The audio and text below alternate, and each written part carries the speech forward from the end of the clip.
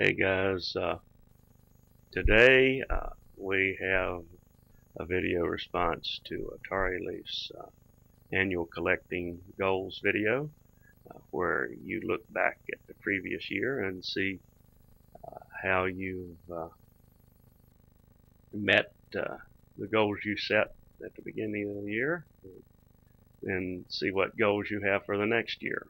Well, looking back at the video for last year, looks like I had one goal that I did not meet in 2013, and that was, I did say at the time it was a long-term goal, but that was to get a ColecoVision. Well, actually, I've met that goal, because I went on eBay. I noticed that they were fairly expensive, so I was kind of iffy. And I know that there can be some problems with them, that they need perhaps to be refurbished. So I didn't get a ColecoVision. I got two ColecoVisions, along with the expansion module number 1, which it plays the Atari 2600 games. So I have actually met that long-term goal now.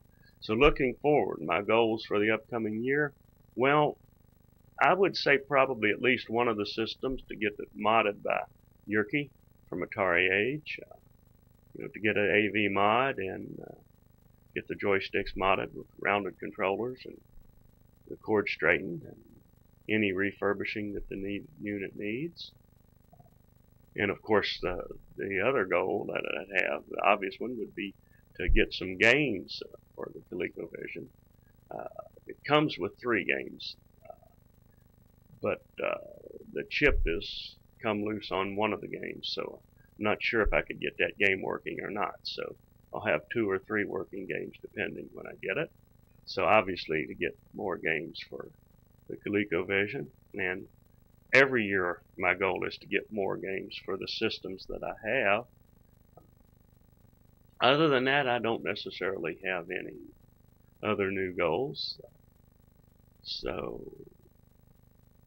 as always, more later.